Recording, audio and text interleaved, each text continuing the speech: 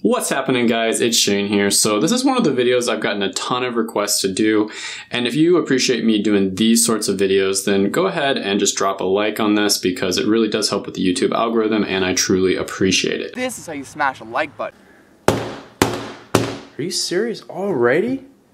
Thank you so much. But with that being said, I generally think that getting a business degree is a good idea, and I have a lot of people in the comments that disagree with me. And this is despite the fact that business degrees create the most millionaires by a mile compared to any other type of degree, and it also has some of the best statistics in terms of job openings as well as pay. So this video is going to be all about the high-paying business careers that you can go into with a business degree, and then after that, I'm going to go into the pros and cons of getting a business degree. So first of all, let's talk about the 5 different types of business careers that you can get into. And starting off, we're going to go into management, business operations, financial specialists, sales, and then ones that don't fall under any category, and therefore we're just going to call them other. So when it comes to business operations, what we're going to be talking about in this sort of career is just running day-to-day operations of a business, such as purchasing supplies or managing employee benefits. Find me to raise their allowance. And 3 examples of jobs that would fall under this category would be claims adjusters, logisticians,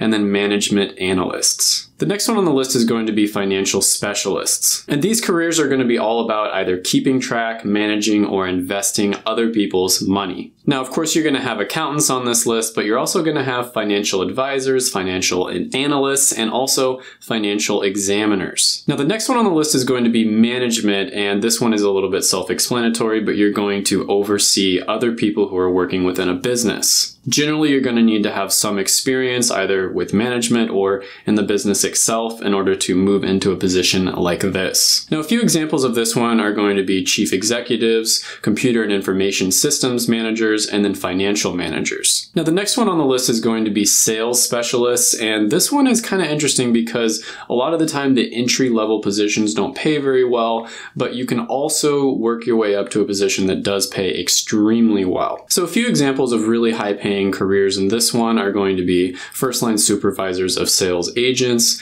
sales engineers, and then basically securities, commodities, and financial service sales agent. Now, the next category on the list is going to be other, which is basically ones that don't fit into any of the other categories. And you're going to notice here that a lot of them are related to math. Math, math, math, math, math. Some examples of these are going to be actuaries, economists, and statisticians. Now, which field you go into is going to vary depending on your skills and what your interests are. So for instance, if you're really into logistics and, making sure, like Amazon, that a package gets from point A to point B at the right time. Tick tock, tick tock, tick tock, tick tock. 50 seconds! Then maybe you should go into business operations. What a great idea.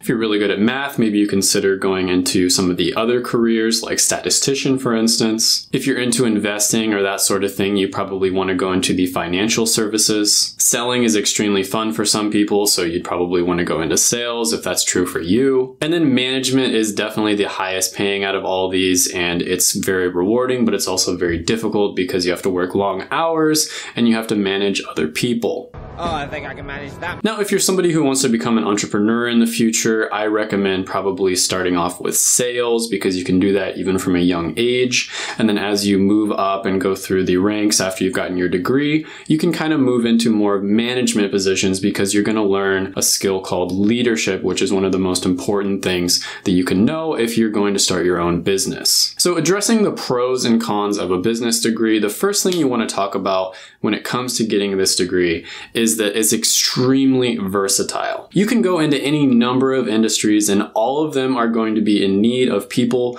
who are good at business and have these skills. Another thing about getting a business degree is, let's be honest here, it's not as difficult as getting, an engineering degree or a computer science degree or something that's extremely heavy in math. So if you're somebody who is more street smart and you're not really a book person, this is probably a good degree for you to go into. Another great thing about getting a business degree is it's extremely good training for maybe potentially opening up your own business in the future or potentially starting to invest. Now, on the flip side, the biggest con of getting a business degree is there are a lot of business related careers where you don't actually have to have a business degree in order to get a job. And because of that, the barrier to entry is a lot lower. For instance, a business owner friend of mine told me that he loves hiring engineers and stealing them away from the engineering world because he thinks they make really good workers. But still, this doesn't change the fact that most of the people in the business world did get a business degree, and it does help when it comes to getting a job. Now, some business degrees are much better than others, and I'll probably end up doing a video on that in the future because I have gotten some requests for it. And overall, it's pretty competitive, and you're probably better off if you're kind of an outgoing person who has really good communication skills, but